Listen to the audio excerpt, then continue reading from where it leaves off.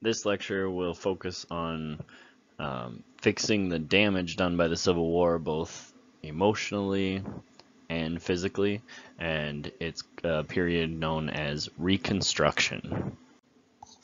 So at the end of the Civil War, there were some major problems left over behind from the Civil War. And really these problems were hit on or felt on both sides, but they were felt the most on the South, in the southern side, because remember, all the fighting was there. And so they're the ones that had to make the change, they're the ones that lost, and all of the fighting was in their land. So it was really hard for them to fix the damage that was done there. First off, because all the fighting was there, most, if not all of the land that was destroyed, all of the houses, all of the cities burnt to the ground, all the railroad tracks pulled up. You remember that 60-mile swath that Sherman left behind in his march to the sea. All that was destroyed. So there were bridges ruined and roads ruined and everything was messed up, and so they really had to start fixing that up. That was a big problem. The second thing is the slaves were now free. And we needed to figure out two things based on that. These slaves, they had nothing. They didn't own anything. They were property before, and so they're now set free, but they have no job, they have no food, they have no clothes, they have nothing. And so the question becomes, how can we help them survive? And also, the white people are mad that the slaves are freed in the South, and so how do we deal with their anger at the slaves? The third problem in the South is that a lot of people were left homeless. And some of the people that were left homeless, first off, were freed slaves. Remember, they didn't own anything, so they didn't have a house. They had nowhere to go, and so they were kind of stuck without a house. And then there were other people, white people, that had houses before, but they were destroyed in the fighting. And so they were left without a home too, and so they had to figure out, what do we do about these people that have nowhere to go? Also, the emotional problem was a really big problem because both sides were angry at the other because they were just killing each other and now they had to be fellow citizens and countrymen again. That's kind of hard to do immediately after fight. To shake and make up and be friends again is very difficult. So Abraham Lincoln came up with a plan to try and get the country back, get the South back as part of the country and fix it as quickly as possible. And so because he wanted it quickly fixed, he decided to make it very easy for the South to join the country again. And so he came up with a plan called the 10% plan. And the 10% plan was, you'd give a piece of paper, and as soon as 10% of the voters in the state, 10% only of all the people in the state, swore that they were going to be loyal to the U.S., then they could have a new state government and they could rejoin the Union and they could start setting up their constitution and everything like that. The only other requirement was your new government had to end slavery. You could not have slavery at all. And so like I said, new government had to end slavery, but then you could come back into the national government. You could send senators, you could send representatives, you could send all these members of Congress to start working on laws, and everything could be kind of back to normal. The other thing that he agreed on was amnesty for former Confederates. And amnesty, and I think this is a definition you need to write down, amnesty is a group pardon. So it's forgiving a single person for their crimes is called a pardon, but if you forgive a large number of people all at once for their crimes, that is called amnesty. You're giving amnesty to them. And so he wanted to give that to basically all of the former Confederates except for the really top government leaders and the top generals who were really responsible for all the actions, because he thought, the regular everyday soldier was just being told what to do. They weren't coming up with the plans to break off from and attack American soldiers. Okay, so 6 months later, however, Congress decided that they didn't like Lincoln's plan. It was way too easy, and so they made up a much stricter plan that they wanted, and it came through in something called the Wade-Davis bill. And this said that if that same piece of paper, that oath that you're going to be loyal to the United States, at least 50%, at least half of your voters had to sign that oath. So at least half of the people had to, kind of swallow their pride and say, we are going to be faithful to this country that they didn't agree with before. The other thing that it did, much stricter, is if you volunteered to fight for the South. So unless you were drafted, every single soldier that fought for the South, you were not allowed to vote on the new governments, the new state governments. So you can't vote on the people who are going to make your new state constitution. Lincoln didn't like this. He thought it was too strict. He thought it would make people angry. He thought it would make the South angry and not give support to the Republican Party. So what he did was actually pretty smart. He decided to just refuse to sign it. He didn't veto it. He just refused to sign it. And so if you don't veto it, then there's very little chance that an override can happen. And so it never ended up becoming a law just because Lincoln kind of just let it sit on his desk and never signed it. And so the radical Republicans were obviously angry at Lincoln about this. Even though he was a Republican, he was trying to be easy on the South, and the radical Republicans were trying to be a little bit harder on them. And so he wanted to keep the Confederates from gaining power. That's what the radical Republicans wanted to keep the governments from gaining power again and getting that power back, and so they thought we need to be strict. Whereas again, Lincoln thought he would get the support back better if he made it easy and didn't make the people angry in the South.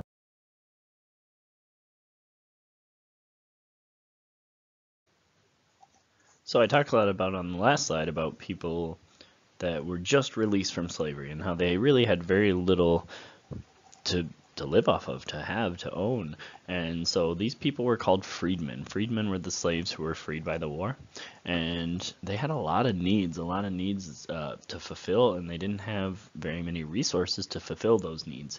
And so the Freedmen's Bureau was created to try and help these people as much as possible. And it was created for a couple of different reasons. One of them was for lawyers to sign on with the Freedmen's Bureau, and then they could give legal protection to the slaves if their rights were being taken away, or if they were being sued unfairly or anything like that. It would give them protection in the court system.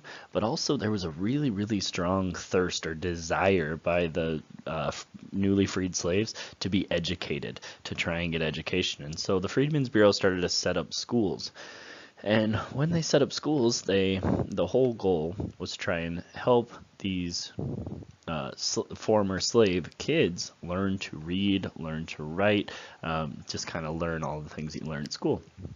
And the people that were teachers were mostly white women and African American women from the North, so people that had always been free, people that weren't slaves, because they were the ones that had been educated before.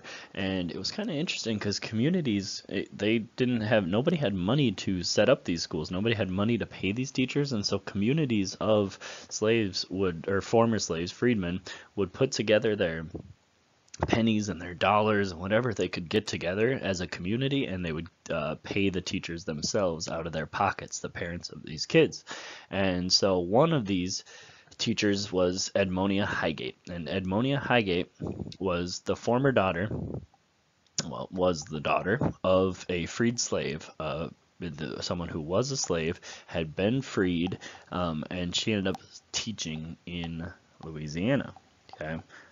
And so it's just one example of the type of person that would be a teacher within these schools. And people were really excited. The kids were really excited to go to school and excited to learn. And they were so excited that many of them had to walk very long distances to get to the school. I mean, we're talking like walking from between 3 and 8 miles every single day to get into school, and then walking 3 to 8 miles back every single day to get home.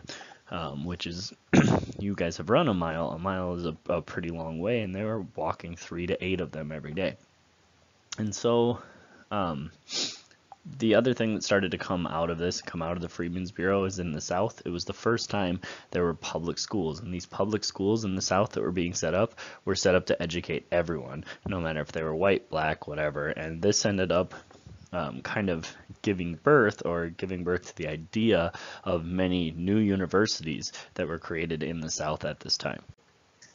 So just 5 days after Robert E. Lee had surrendered at Appomattox Courthouse, Abraham Lincoln and his wife and another kind of up-and-coming young military officer and his wife went out to the theater. They went to Ford's Theater in Washington, D.C., and they were going to see a comedy called Our American Cousin.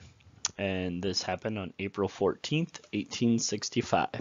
A person who was there at the theater waiting for him was John Wilkes Booth. And John Wilkes Booth was kind of a celebrity. He was an actor.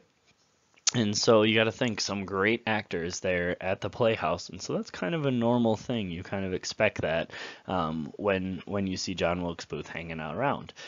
The other thing that John Wilkes Booth is he was a Confederate sympathizer. He was on the side of the South. He thought they should be able to be their own country, and he was mad that the South had just lost the war. And so he had hidden a pistol inside of his jacket, and he was able to get up the stairs and into the president's private box. And he waited for the exact right moment, and he knew, because he had acted in this play before, he knew that when there would be a very big laugh. And so when that big laugh happened and the whole crowd laughed at something funny that had happened, he shot Lincoln in the back of the head. Lincoln ended up dying. Well, they had to take him down. They grabbed him and they moved him down the stairs and went out across the street, and there were doctors there trying to help him out, and he ended up dying 2 hours later. But John Wilkes Booth also ended up escaping. He jumped off he ended up fighting with that army officer and hurting him, and then he jumped off onto the stage and broke his leg, and then he ran off or hobbled off as quick as he could to get out of there and escaped. But eventually, about 2 weeks later, they chased down Booth and they trapped him inside of a barn. And he was stuck in this barn, and they thought, if we go in the front, we're going to end up losing people. We're going to end up with people dying. And so they told him to surrender. He wouldn't surrender. And so what they decided to do was to light the barn on fire. And so they lit the barn on fire. And then as he was running out, he tried to escape. During this during this assassination plan, it was a big assassination plan. Other people were supposed to be killed, and there were supposed to be 8 people at least involved in killing the president and these other people. 8 people ended up being convicted. 4 of them ended up being hanged to death because of their involvement in this plot, but really the only one of these people that was successful was John Wilkes Booth. And so Abraham Lincoln was dead, John Wilkes Booth was caught and dead, and the nation was very, very sad, because the man who had been such an important part of the Civil War and of the country during this time was now dead. And so all the way back to his home state of Illinois, there was a very slow funeral train or a funeral procession, okay? And so they were just carrying the body back through these towns, and people would act almost like it was a very sad parade where they'd come out and pay their last respects to him as his body was moved through their town. And so the next president was Andrew Johnson, who was Lincoln's vice president. And Andrew Johnson, the 17th president, was a Southern Democrat, but he was a Democrat from the South who stayed loyal with the Union, okay? And so he was the one that would have to move on with Reconstruction. So since Johnson was from the South and he had stayed with the Union, he was bitter with the Confederates, very, very angry at them for doing what they did. They thought he would end up with a more strict plan, way more strict than what Lincoln wanted, the 10% plan. But it was kind of weird because he actually wanted an easier plan, a more lenient plan, one that was less difficult for the people to become, or the South to become states. And Johnson's plan, which he pushed through without even asking Congress about, and so the states just started doing it. His plan was to give amnesty to all former Confederates, or most of the former Confederates. And so he forgave them as a whole group, and he said the South can set up new governments if they want. The only rule is they have to abolish slavery. So nobody had to sign any document that said they were going to be loyal to the Union. They just had to say, we're going to definitely get rid of slavery. And so the South followed these rules. The South said, we will get rid of slavery, we will ratify the 13th Amendment, which was another requirement that they had to do, and so they went through with it. And then what ended up happening is they just voted in whoever they wanted, because they could vote for Confederates, they could vote for anybody they wanted, and so a whole bunch of Confederates got voted in to start these governments and got voted into Senate and voted into the House of Representatives, and they started to show up to Senate, and Congress was very angry because they had not given them the right to do this. The president, Andrew Johnson, had done this kind of all by himself, never not asked anything about or from them. And so Congress was very angry. So a committee was formed in Congress to create a new plan for the South, to create a new plan for Reconstruction. And so they started to have hearings about issues that were happening in the South.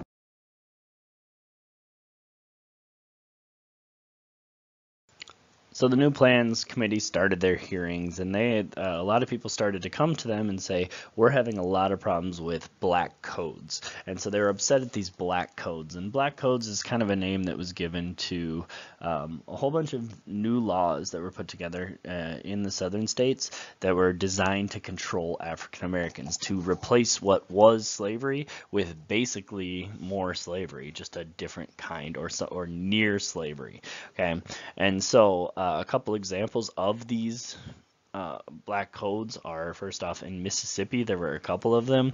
One of them is if you were the son or daughter of a slave, you could not vote and you could not serve on juries. You were not allowed to do those things. And the other thing is, if you were black and you couldn't pay a fine, then a white person could pay the fine for you. So if you got arrested, you got in trouble, and you had to pay a fine, the white person could pay it for you, and then you would have to work it off for or you would have to work for that white person for free until you worked off that amount of money. And so basically the sheriff was hiring you out as a slave with a time limit. And so it was really, they were hearing these things, and the radical Republicans were getting more angry. And the radical Republicans, the reason they're called radical is because they really, really were pushing far, far to their side. They wanted African Americans to have all the same rights. They wanted it to be done, and to be done very, very quickly. And so, just to look at the radical Republicans and what their goals were, first off, it was to prevent former Confederates from gaining power. So don't let those people that screwed up the government before, don't let them get any power. And then second off, it was to protect the freedmen, protect those newly freed slaves, and their right to vote. And so those were the two main radical Republican goals. So one of the things that was pushed through a lot by Andrew Johnson, as well as the radical Republicans, was the 13th Amendment to the Constitution. That went through on January of 1865, and it was approved on that date by Congress, and then it was ratified later that year, that exact same year. And what that did is it banned slavery and forced labor. So you could not make someone work for you for nothing, and you could not have slavery at all. Okay, and so the other thing that it added in is that Congress also has the power to enforce this 13th Amendment with new laws if they wanted to, if they want to write that up. Okay, and so they started to make these laws and enforce them.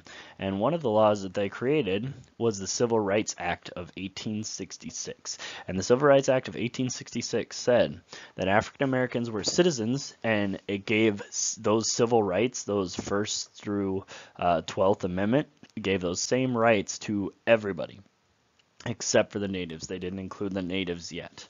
And so they gave those civil rights. The problem was it was vetoed. Andrew Johnson vetoed it. He did not like it. He thought it was too radical. It was too much. And even though it was vetoed, it went back to Congress, and they voted, and they had a 2/3 vote, and there was an override, and the Civil Rights Act of 1866 became a law. The problem was they realized that it's a law, even though it is a law. They thought about that Dred Scott decision and how all those laws and Missouri Compromise and all that kind of stuff had just been thrown out because the Supreme Court decided that it didn't fit with the Constitution. So they thought the only way we could keep it from being reversed by the Supreme Court is to make it into an amendment. And so they put together the 14th Amendment.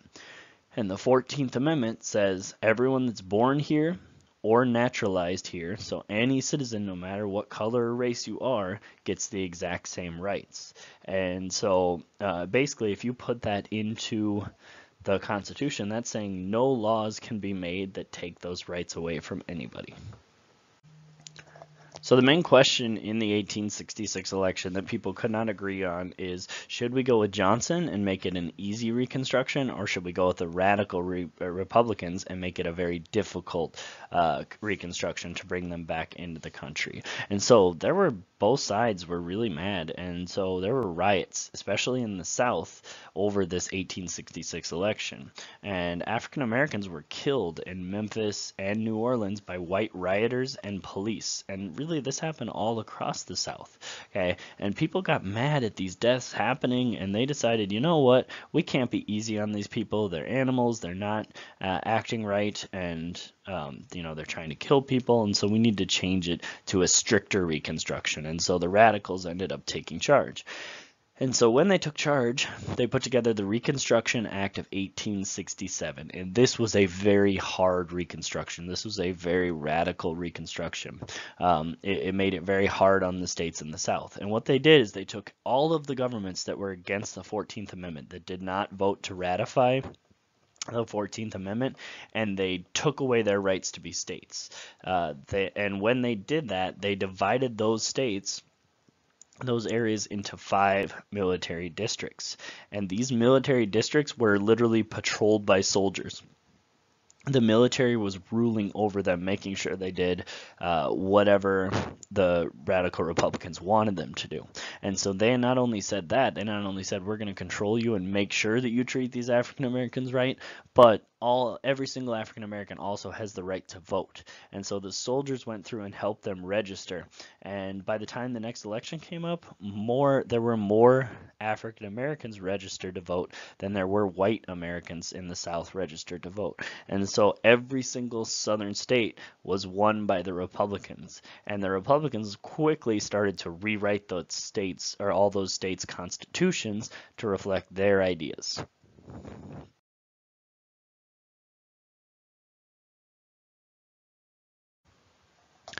So radical Reconstruction gets there's a really bad view of it in history, because there was a lot of corruption in the government, and there was also kind of a lot of out of control spending by the government. But there were some things that happened that were very positive during radical Reconstruction. That's what this slide is about.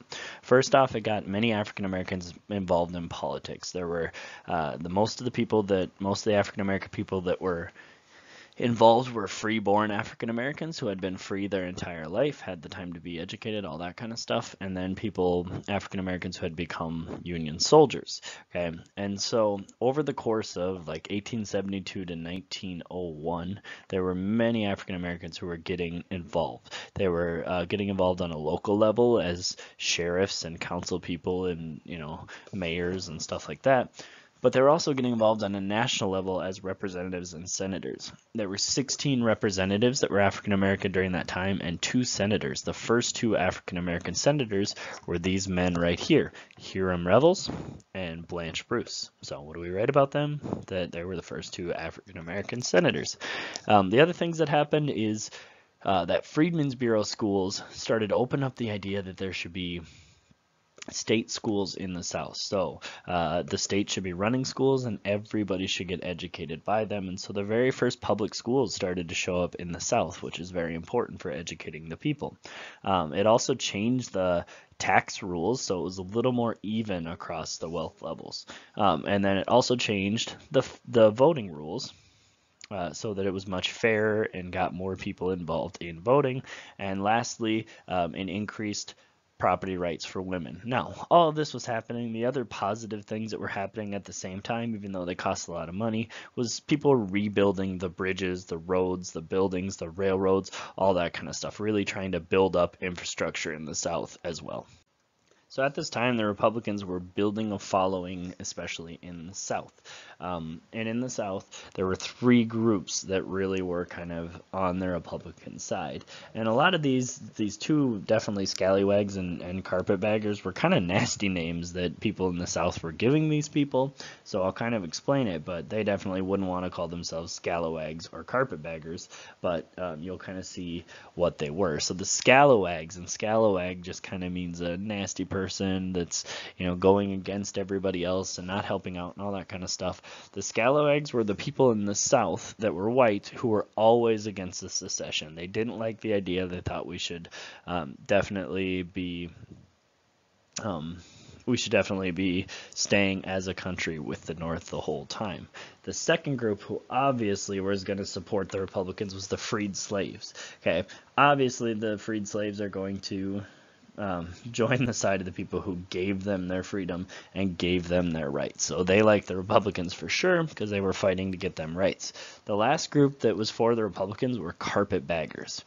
And carpetbaggers were people from the North, white people from the North, who decided to grab their stuff and move south to start a business, so to make more money because they realized that all the businesses were probably struggling down there, or to look for political office to get some sort of power. So they said these are people that were so hungry for money or power that they literally just grabbed some of their stuff, threw it in a cheap carpet bag. Like you can see this guy up here is carrying a couple of cheap carpet bags, and ran down to the South as quick as they could to take away that power and money from the Southern people.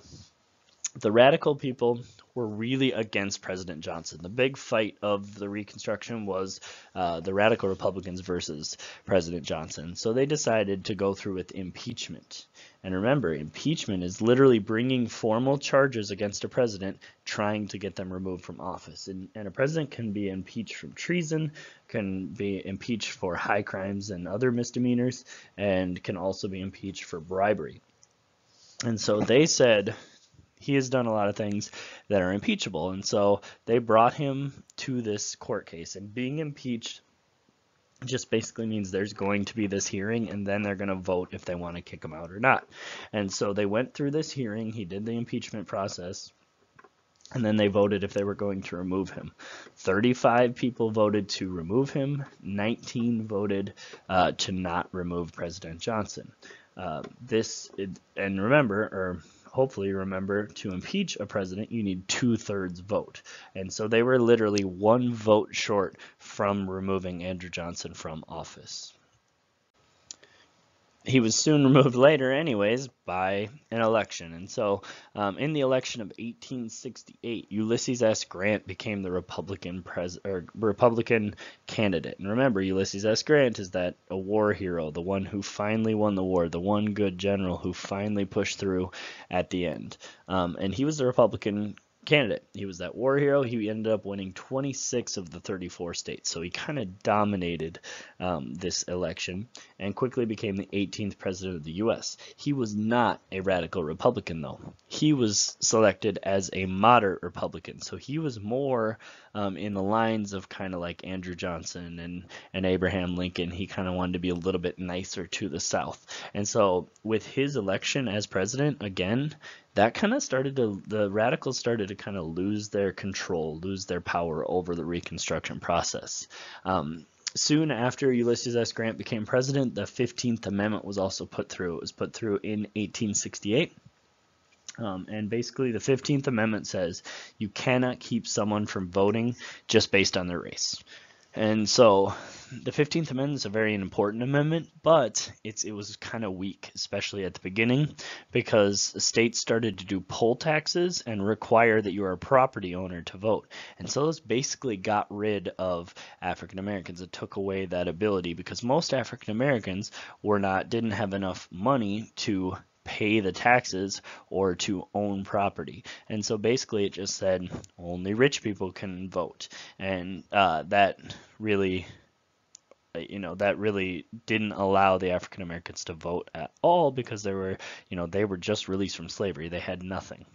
However, how did the white poor people not vote? Well, they also put in something called a grandfather clause. And the grandfather clause said you don't have to follow these laws. You don't have to pay poll taxes. You don't have to be a property owner if your grandfather or your father voted in the last election. And the last election was before African Americans were given their right to vote. So it's basically saying if you're white, you're good to go. If you're black, you can't vote.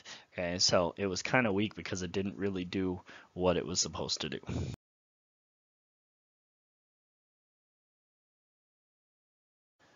So many of the Confederates were angry because they were shut out of the power that they had over these African American people. They were not allowed to exercise it anymore, and so many of them created the Ku Klux Klan. And the Ku Klux Klan was a secret society that was created to terrorize African Americans. It was created to scare them, right? And scare them into, I guess, giving up their power or leaving, or I'm not sure what exactly they were trying to accomplish, but they definitely didn't want them to vote.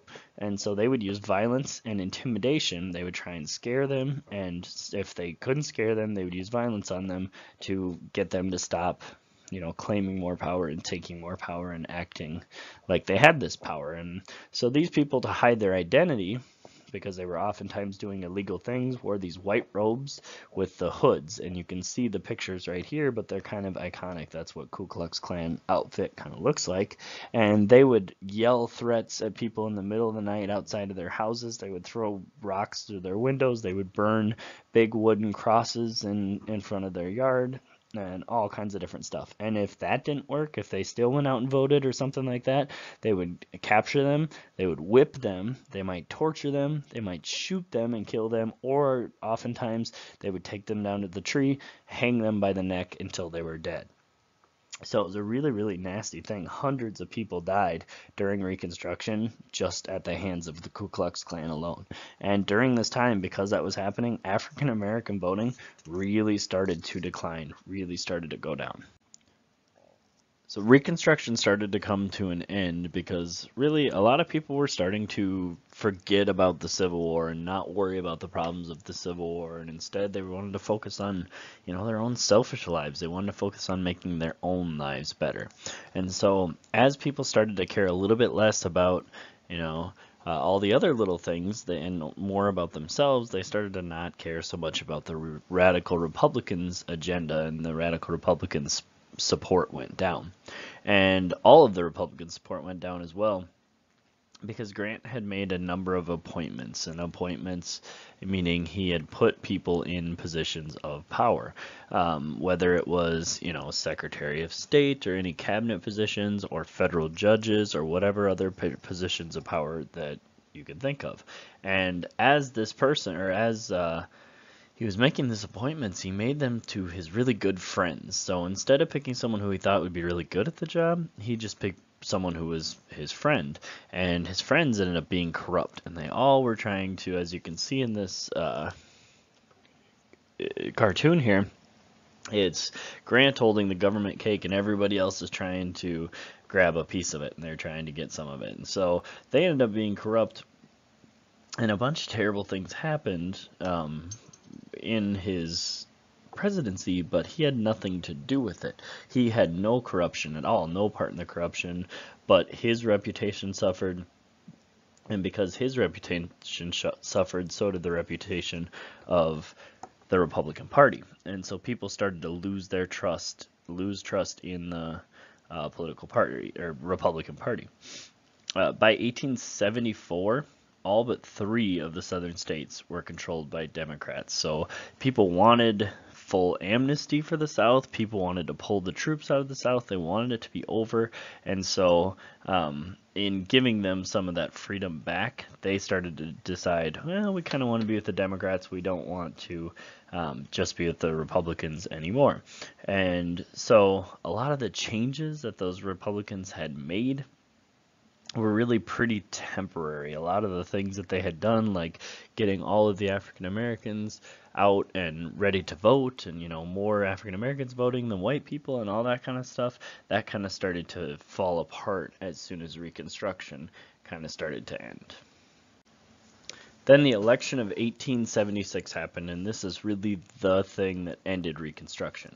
The election of 1876 was between a Democrat for president, a Democrat from New York named Samuel Tilden, and a Republican from Ohio named Rutherford B. Hayes. And Rutherford B. Hayes really wanted to, and the Republicans wanted to continue Reconstruction and keep it going, and Samuel Tilden, the Democrats, wanted it to be over, thought it was time to move on and all that. Okay, and so the election happened, And there were 3 states that were disputed, 3 states that could not decide who had won in those states. They were too close to call. They would have to have recounts and figure that all out. Okay. But then they looked at the popular vote and they realized that Samuel Tilden had won the popular vote by about 250,000 people. So 250,000 more people voted for Samuel Tilden than voted for Rutherford B. Hayes. And so this overall percentage of people went to Tilden by a long shot, by a lot of people. The only problem was, with those 3 states not counting, he was 1 electoral vote short of winning the presidency. So if he got even 1 electoral vote from those 3 states that had 20 electoral votes, then he would win the election outright. And for Rutherford B. Hayes to win, he had to get all 20 of those votes. So Congress decided that they had to create a committee to decide what they were going to do. This committee had 15 members, most of them were Republicans, and they decided that they would give all of the votes to Hayes and let Hayes win, even though Hayes probably shouldn't have won. I mean, probably Tilden would have gotten at least 1 of those electoral votes out of the 20 from the 3 states that were arguing about who they had picked. And so Hayes ended up winning. And the Democrats didn't complain about it. And the reason they didn't complain about it is because Rutherford B. Hayes went to the Democrats when this was being decided and secretly agreed. He said that we will end Reconstruction, which is what you want, we'll end Reconstruction if you don't fight against me becoming the president. And so as soon as he became president, he immediately removed all of the troops from the South. And the next slide, we'll look at the election map real quick. So you can see the states that voted for the Republicans and the states that voted for the Democrats, and you kind of have to pay attention down in the corner here because it's a little strange to us. Usually we think of Republicans as red, but on this particular map, the blue states are the ones that voted Republican, and the red states are the ones that voted Democrat. And so you can see a lot of the North voted Republican, and a lot of the South voted Democrat.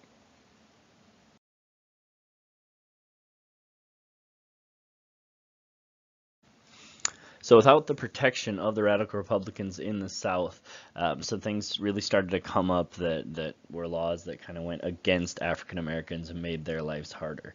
And one of those things was when voting, the people in the South charged a poll tax, and a poll tax was basically charging someone money, some fee, whether it's small or big or whatever. It's charging someone money just to come and vote. And so a lot of the poor white people and the freedmen, the slaves that had been freed, didn't vote. They couldn't afford to vote. They couldn't, be spending some of their little tiny bit of money to spend it on voting, which they should be allowed to do for free.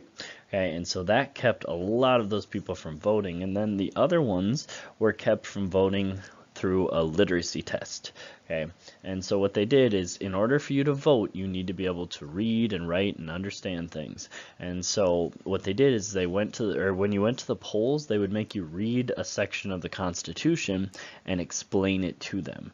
And we know, because we did our scavenger hunt, that that's really hard to do. It's not an easy thing to read and understand. We had to look at a simplified version of it to even understand it.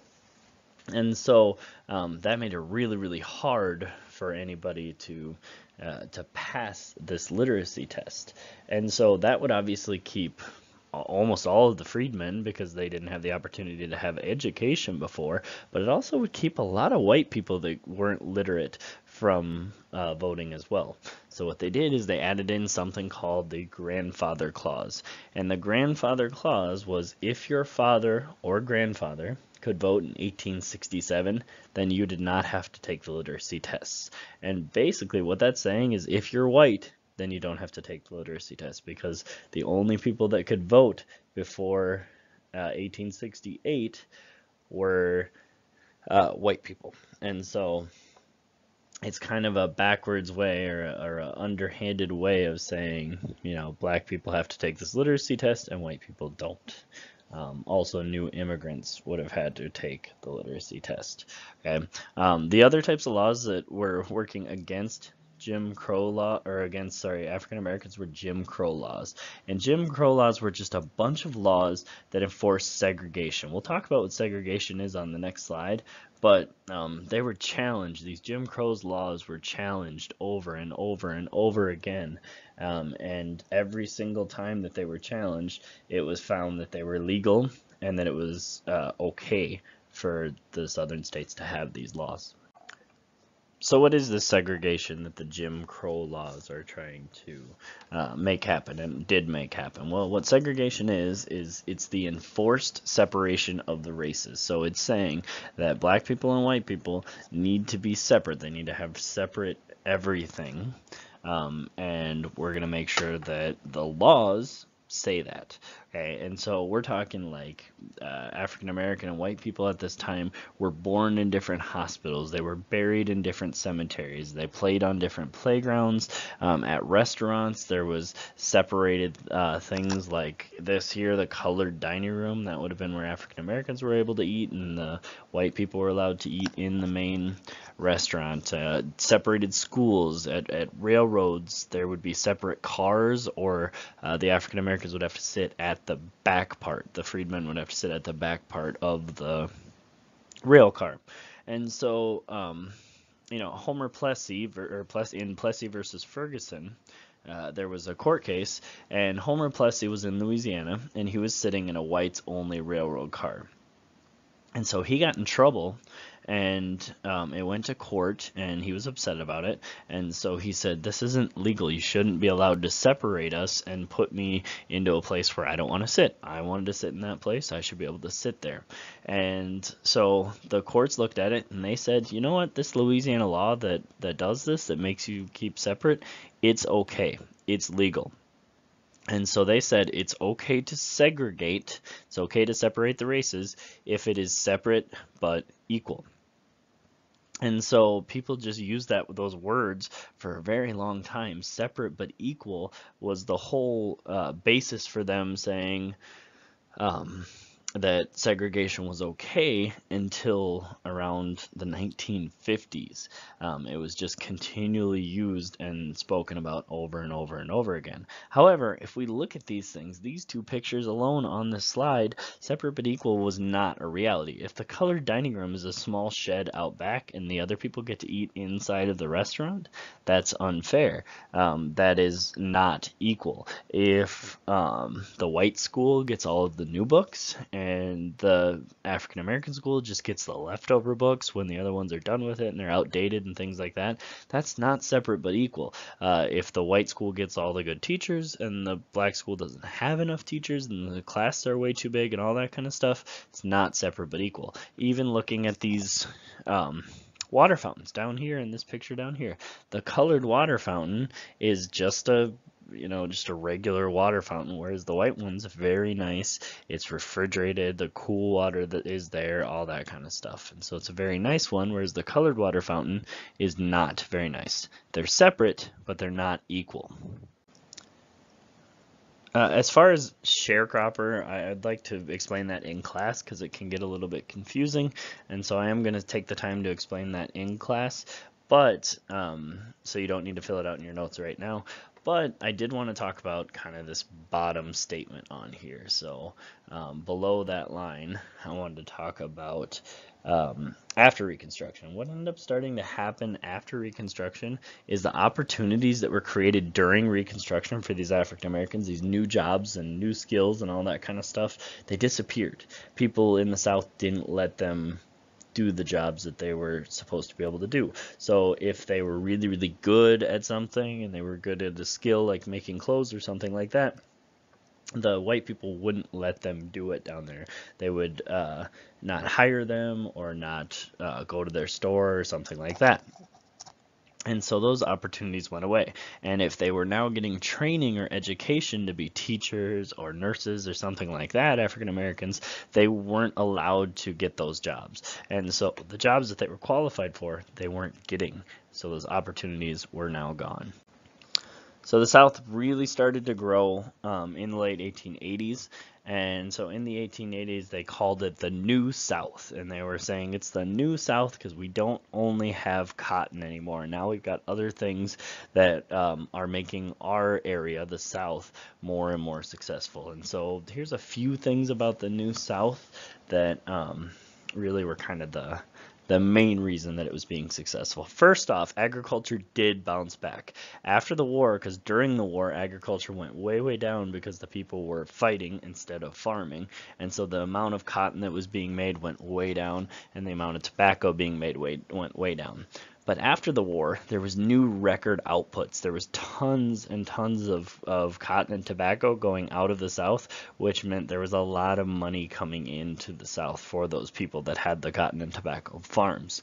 The other thing that the South started to do is started to build their own factories. We knew that the North had this huge advantage in economy and in the war because they had factories, and so they built textile factories, which was the main one, which meant that they could take that cotton that they were farming and they could turn it into usable cloth. So they could make the money off of the cotton and selling that to the factories, but they could also make the money off of the clothes instead of just making the money off the cotton and then having to buy the clothes from England or some other country.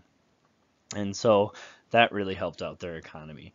The last thing that they were able to do was in the South, they had so many great resources like coal and steel and, or iron, I guess, to make steel and all these other different things. And so what they did is they started to develop their own resources. So instead of sending their raw materials to another place and then buying back the products, they started to turn their raw materials into actual usable products. And so overall, the biggest excitement was King Cotton wasn't the only thing around. If cotton started to go down or people didn't like cotton or whatever else, the South could still survive. The South could still be a strong economy. So they were not dependent on King Cotton anymore.